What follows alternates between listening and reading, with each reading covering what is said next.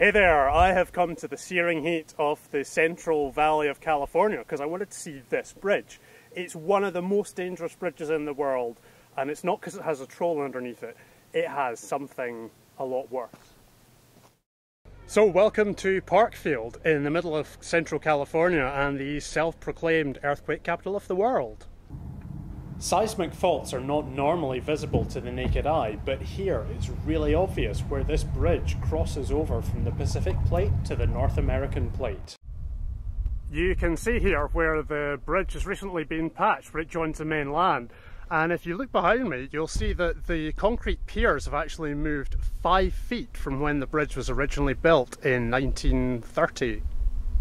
The piers supporting the bridge are extra wide, and that means that the whole bridge can move from side to side a lot more than most bridges can to accommodate straddling the fault line.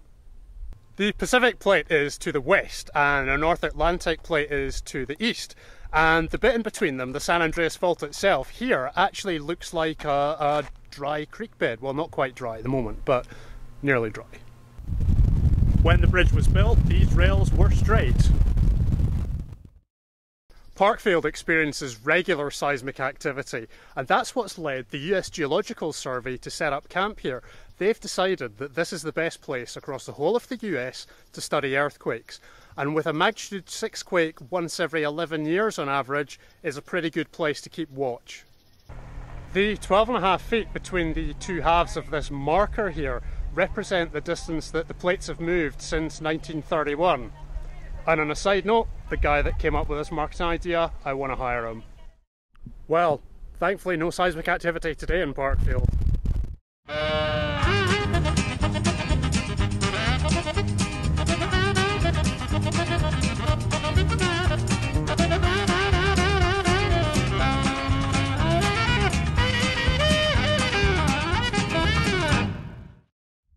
Well, despite my best efforts, no noticeable seismic activity today in Parkfield.